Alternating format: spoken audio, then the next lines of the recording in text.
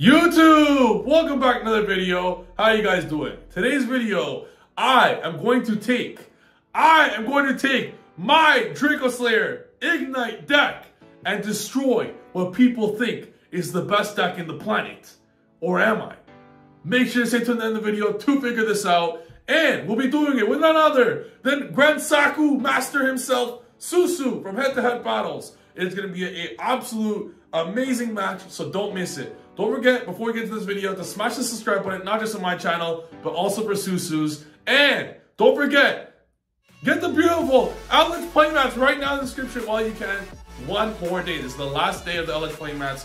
Get it while you can, guys. And with this being said, let's get started on this absolute greatness. PENDGOD's deck. Let's go. A match for the ages, okay? We're going to stop before this duel even begins. I want you guys to see my hand. My hand's insane. Absolutely amazing. Now, in past lists, I did not play Souls and Illusion of Chaos. I threw one of each because the deck was really relying on Herald. Might as well get a free Souls, and it's good in this deck. So my man SUSU over here, who, by the way, when me and SUSU enter the same building, keep your girlfriend at home, bro. Keep your girl at home. We're going to be Goku and Vegeta, baby. At Nats, GG. That's all I got to say.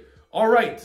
So, first things first, he is playing Live Twin SPLIGHT, which might be the best way to play SPLIGHT. Who knows? But SPLIGHT is the best deck in the OCG, and is probably going to be the best after Pendulum over here. So, how good is this deck if it can't beat SPLIGHT? Let's figure out. And he has Nibiru and Ash. By the way, look at this. Ignite effect. Ash, right? Oh, man, it gets ashed. How sad. It would suck a lot if we couldn't just Ignite again. Let's go.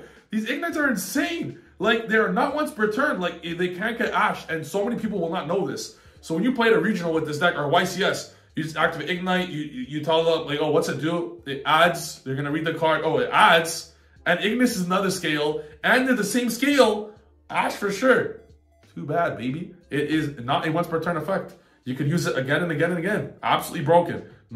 So we do an amazing play over there. This will now trigger Majesty Maiden. This will search us Theory and Colosseum. We discard our field spells.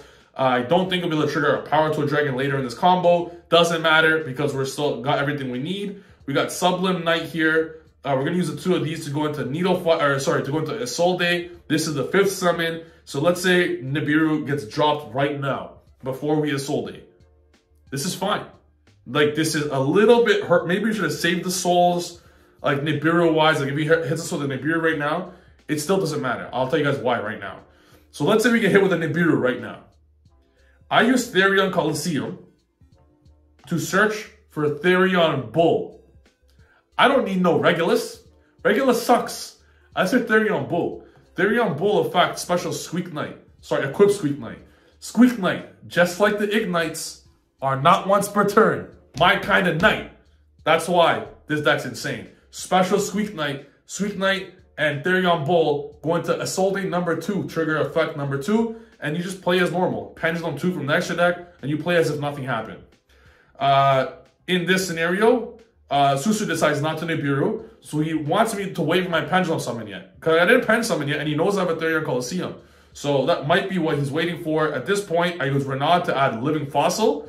This now makes it so I'm allowed to Needle Fiber. Because if I Needle Fiber and special Red Rolls, Living Fossil makes it so I have a better follow-up that I can still Scythe Lock him with a bunch of negates, even if he Nibiru. So I go Needle Fiber. I'll play around every hand trap. If he imperms my Needle Fiber, I don't care. If he imperms the Isolde, I don't care. Like, all these cards I'm doing right now, you're just basically throwing cards at your opponent, letting them use all their hand traps. Ash is gone. Let him Ghost Organ. Let him Veiler. Let him Imperm. Let him Ghost Organ. I don't care. Let him Nibiru. Let him whatever hand trap people play. Let him DD Crow. Let him do whatever. Like, that's the game plan here. Throw your hand at your opponent until they utilize all their hand traps.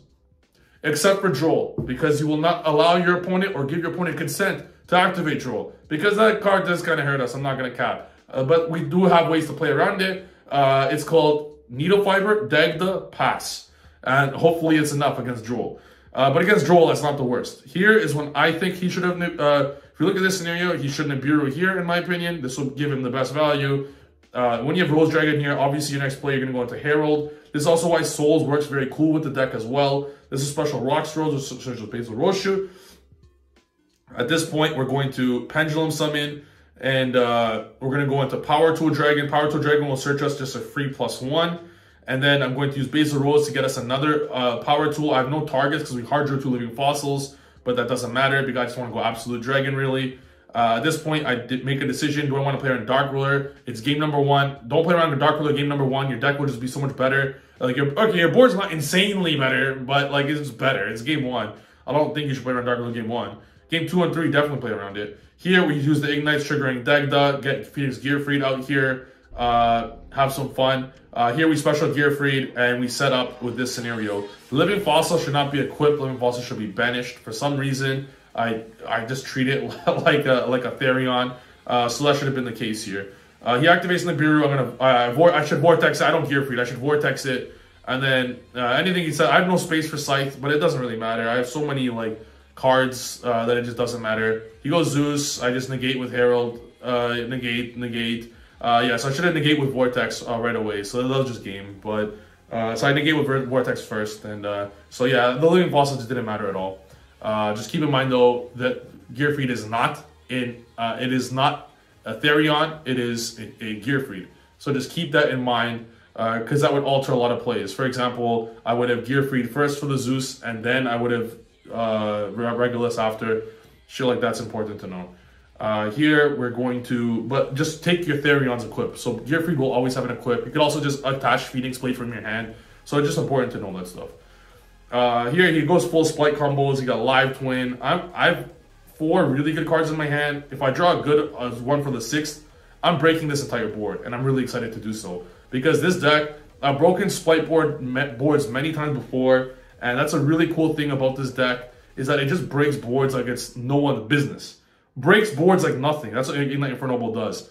So here he's going to set up Live Twins. He's going to get draws. He got so many interruptions here. He got Totally Awesome, Splight Elf, bring out another Totally Awesome, that's 2 of them. He got Carrot, he got a starter to bring out a red, so you got 4 negates there. Kiss a Kill, Imperm, Veiler, Dupe Frog. That's 8 interruptions. Dupe Frog is a huge interruption. Not going into battle phase against these small monsters really hurts a Pendulum deck because you just Pendulum Summon and attack all these low attack monsters, but it's all good. I dropped Phoenix Blade, I'm like, bro, are you kidding? Like, with Phoenix Blade and Basil, like 2 dead cards in my hand, like, I could break this board with 6 Ignites, 100%.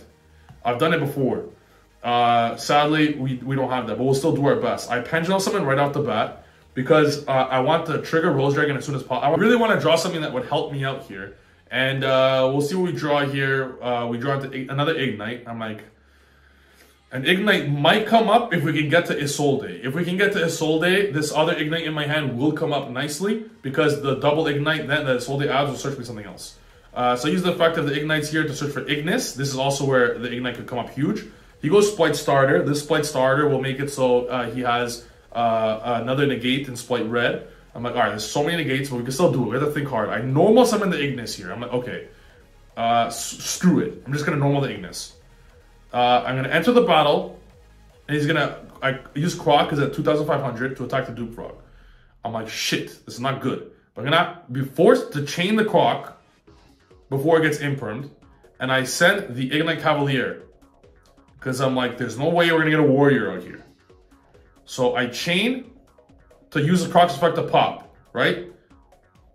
And I pop the Carrot because I know I'm going to need to use Basil, and he's like, he lets it go. All right, still battle phase. I trigger Basil in the battle phase, forcing him to Toad because he doesn't know what might come. And this is where I catch him on the misplay. When you're playing a deck like this that plays through interruptions like it's nothing, you try and force your opponent to misplay anytime possible, even if it's very minor. If I was him, I would have probably left the Toad. And now that Dupe Frog is gone, or at least got rid of something else other than Dupe Frog, I could crash into the Kiss-a-Kill. So I crash into Kiss-a-Kill because it's battle phase, he can't use his effect. So now I'm left with just 2 monsters in the field, and there's no play. I did my best. I made it so he has no interruptions left, but we couldn't break through it. I look at my hand, I'm like, all right, this hand's awkward as shit. I literally hard drew Squeak Knight and Scythe. So these are 2 hard bricks that you do not want to open. And on top of that, I have 2 Ignites that are opposite level that I can't even pen summon. I use the first effect of the Ignite, of Isolde, I hit with Droll. I'm like, are you kidding? Fuck, like, Droll really hurts his deck. So now I have to Omega Brain think how I'm going to play around this. I use Isolde's second effect, to send Living Fossil and Renaud. Droll still allows me to add from my graveyard. So I use Renaud to add Living Fossil. Fantastic. What's my next play? I now use Ignite Cavalier and Ignite Templar, and I Pendulum Summon Squire. Alright? Then I take Isolde and Renaud, right? I turn them into Dagda. I already have a Scythe. I just need to put Renaud in the graveyard. This play is a mega brain. Think about this. I trigger Cavalier now, because guess what? You can destroy both cards in your Fire Zone and add a Fire Warrior from your deck or grave. I bet you didn't know that about Ignites, huh? So I trigger the Ignites to add from my graveyard. I use that to add Renaud. This play is massive because I need a tuner for Needle Fiber. So Renaud's effect makes it a tuner. I did all of this just for Needle Fiber. No other reason. And I summoned one Ignite to the field because I needed an Ignite on the field to be a fire for my Renaud. All that for nothing, just for that little play. I use Renaud, I special Renaud. I can't use Renaud to add because I already did it earlier in the turn. And I put Renaud, which is now a tuner, and the Dagda into Needle Fiber to make it so I can do some Ignite plays, Synchro plays now. It gets ashed. I'm like, okay, this is fine. I have Scythe, I got Needle Fiber. We are good to rock. We are good to rock. So what I do here is I set Scythe to pass. Summons, even through Ash and Droll, we set up the Baron. Let's go, boys. We still set up the Baron, and there's nothing that could be done. We set up the Baron, and Baron's a warrior, which is really cool as well. And he still sets that. I draw into Heritage because I'm a sicko. We go Living Fossil. We're going to put those two warriors into Isolde to add. I negate the carrot, or I negate the red with Baron.